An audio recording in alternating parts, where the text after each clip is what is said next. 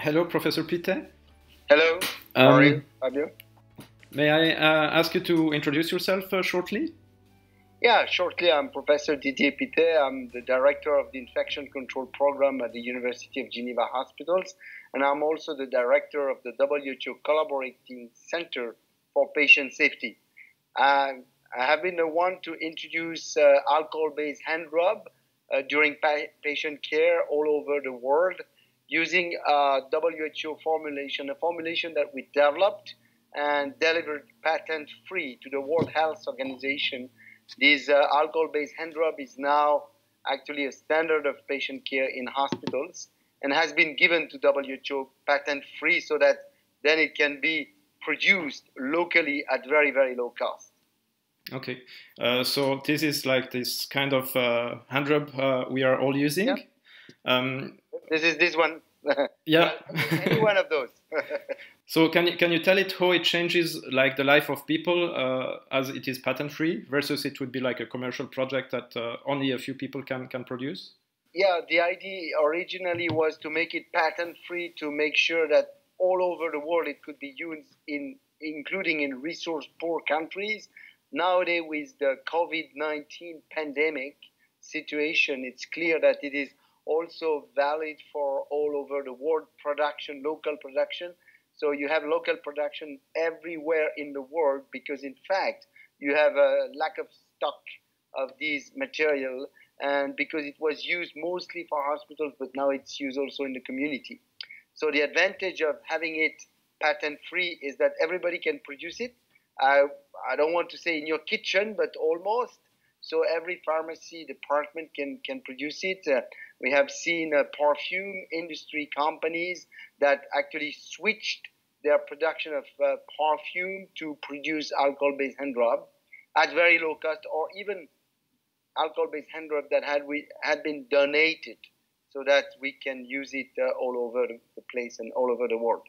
Excellent.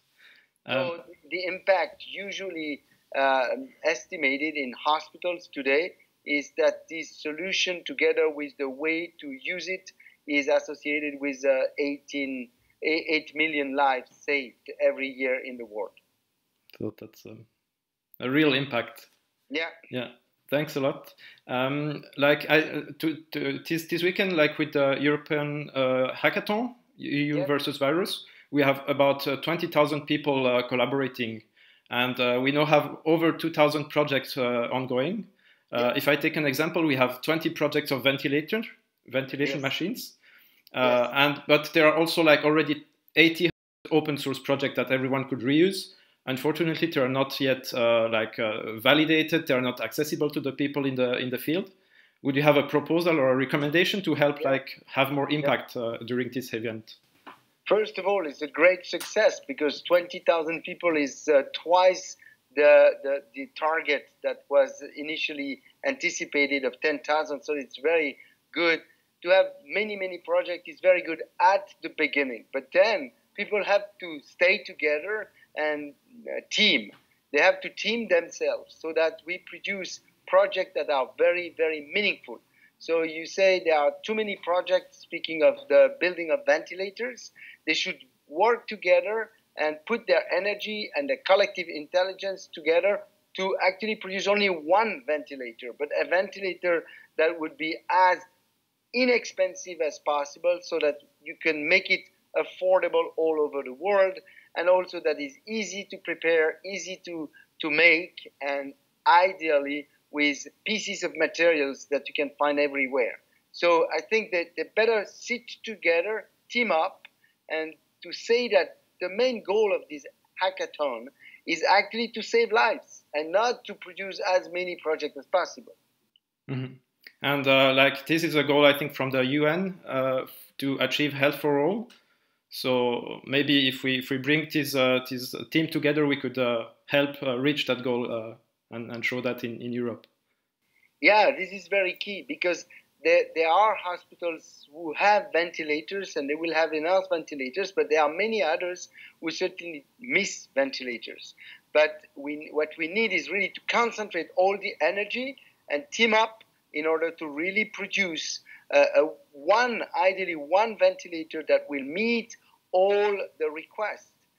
And that's very important, because when you say one ventilator, you say one connection, you say one of these, one of that, and not so many. The problem that we have in healthcare today is that the material is coming from so many places, is that you are then linked to one material, to one byproduct, or to one product to make this one material used. So this hackathon should really work at concentrating the model onto what is the main target, which is let's get one and save life with a very innovative or very useful way and very inexpensive way to produce material ID or innovation strategy or behavioral change sort of methods. Yeah. Maybe beyond ventilators, what do you see as key elements, like as we will start to go back to the streets? What are the key things we should also develop for health? Yeah, well, ventilators are only for the very, very sick patients. They are very important, but they are not the only thing at all to save lives. Of course, the first thing is methods so that people could sort of understand the idea of social distancing. Very important. Promotion of hand hygiene, whether it's using soap and water hand washing or these alcohol-based hand rub sort of that we can use. So the question is not to produce an alcohol-based hand rub because it's available, we made it, but to make it accessible everywhere, not only in every resource situation, but also when you are coming on the bus. When you are climbing the bus or the public transportation, you need to find it. You need to make sure people will not steal it. You need this product to be sort of used all the time at the appropriate time by using appropriate campaigns. And all of this is extremely important. Then you need to develop strategy for people to, when they get sick, immediately go and seek actually to be tested. Because the way we will prevent the current situation of the first wave and the way we will prevent the second wave to be so too important, you know that second wave is the case in Singapore, in China, in different places. So it would be that people should understand they need to go and be tested at the most appropriate place, and also develop tools that could make the testing as short as possible and as reliable as possible, and also that all the material to test would be available universally all over the world. Thank you. Maybe one last question, as we have the chance to have the word specialist for hand safety. Can you show us how we should use the hand rub? Sure. I have my hand rub here. So what you can do is you take a palm full of the product. So your palm is full of product. Yeah. Then you have to go up a bit. Yeah, thank you. Palm to palm. Then finger interlaced like this. Finger interlaced.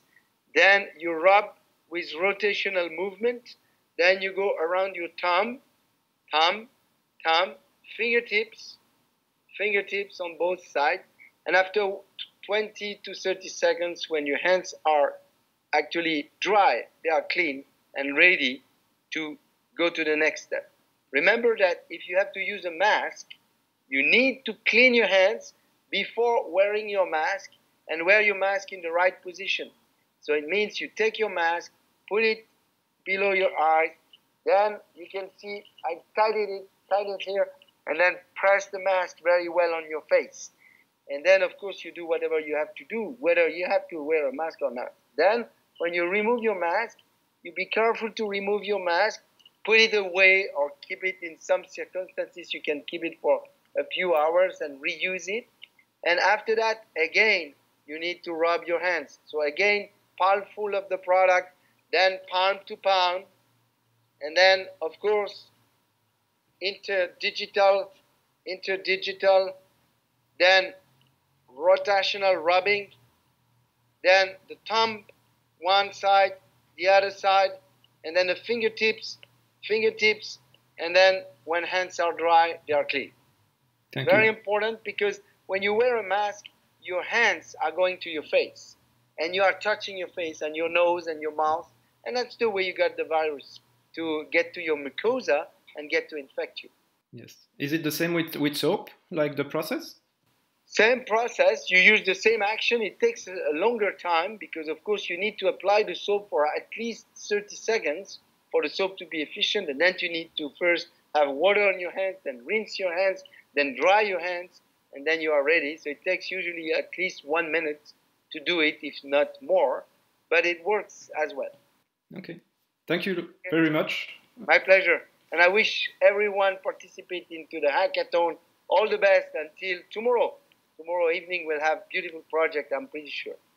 Thank you, Professor Pittet. Thank you. My pleasure.